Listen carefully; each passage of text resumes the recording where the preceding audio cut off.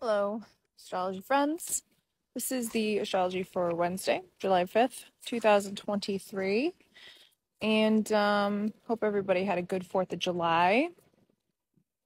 Hope everybody got a good weekend in. Just got to clear this out of the air first. There are 3 different accounts using my astrology name. One, Scenic Grid Astrology 1, Scenic Grid Astrology 2, and then Scenic Grid Astrology _. Those aren't me, even though they're using my content. They're asking people for money, and don't give it to them. That's all I'm saying, because I will never ask you for a donation or money. So there we go. Anyway, you want to book a real reading with me, scenicgridastrology.com, and you will be guided to my website and my schedule and all of that. So this is Wednesday. So we've got the moon. The moon starts at 6 degrees or 7 degrees early in the morning, 12 a.m. And this is casted for like around this 11 o'clock at night. It's 11 o'clock Tuesday right now. So this is Wednesday night around 11 o'clock, 21 degrees the moon gets to. So the moon travels a lot. She actually travels pretty fast on Wednesday in Aquarius. And so, there's a coolness when the moon is in Aquarius. It's actually kind of nice coming out of a heavy Capricorn moon. We can often feel the heaviness of emotion or responsibility, weighted on our shoulders with Capricorn moon. Not to, hate on my Capricorn moons. They're used to dealing with that and living with that all the time. More serious tone. But when we get into Aquarius, it's a little bit lifted, but it's also an opportunity to look at something more objectively. And what I'm seeing is a day of course correction, but it's a day of internal course correction. It's not really going to be experienced externally. I might be, it eventually might be, but I would definitely keep your eyes peeled.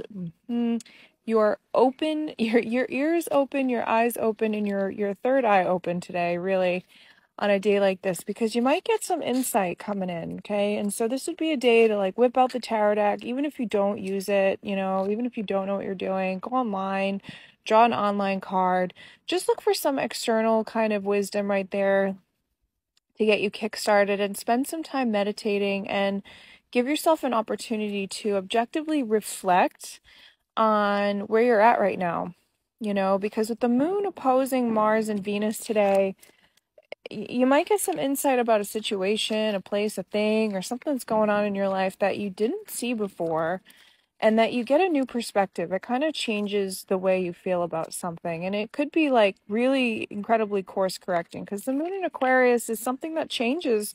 Aquarius is a sign where we meet something and it fractures something off of what something was built, and it changes the paradigm, or it changes the system, right? It reinvents itself.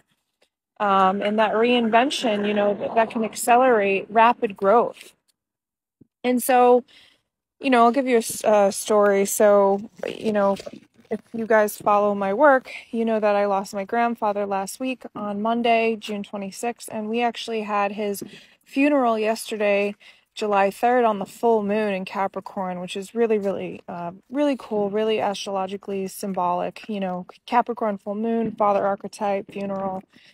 And it was a beautiful funeral, and there was this one guy that came and showed up, and I didn't recognize him, and I didn't know him, but he was bawling his eyes out, and he was just like, couldn't control his tears. And, my family, we were pretty, we're mourning, but it was just, I was like, who is that? To my aunt standing next to me when he left. And I was like, who the hell was that?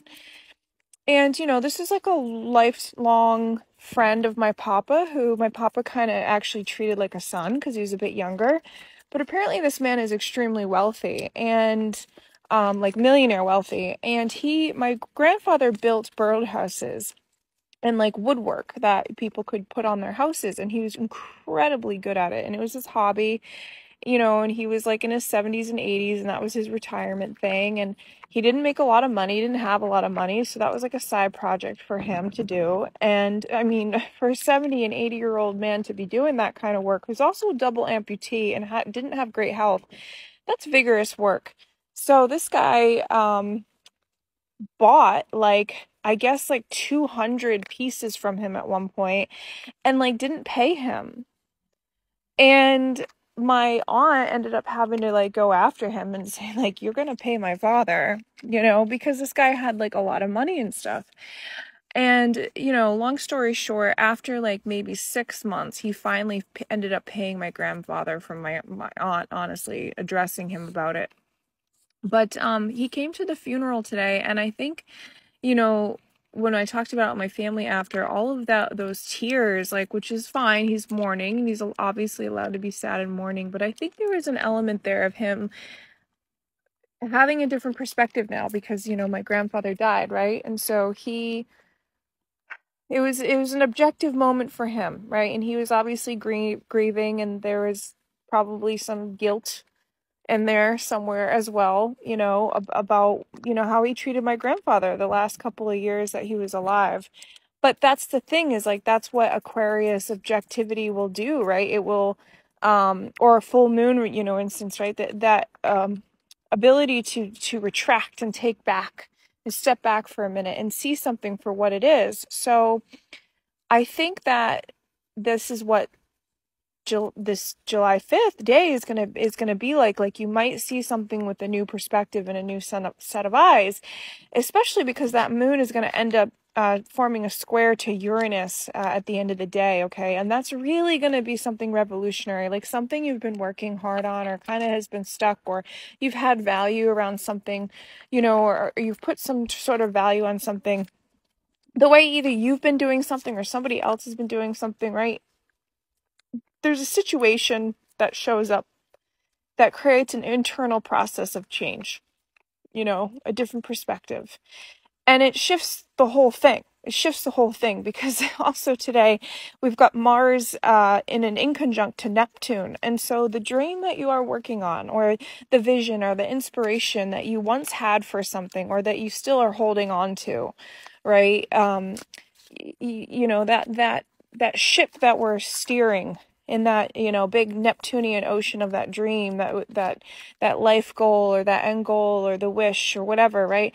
That's also going to get a change today, because that inconjunct from Mars is saying, okay, like, everything is not quite as clear, right? Like, something's still going to dissolve. We still got Saturn retrograde in Pisces, and so stuff that we've been rigid to is loosening up. The bond is loosening.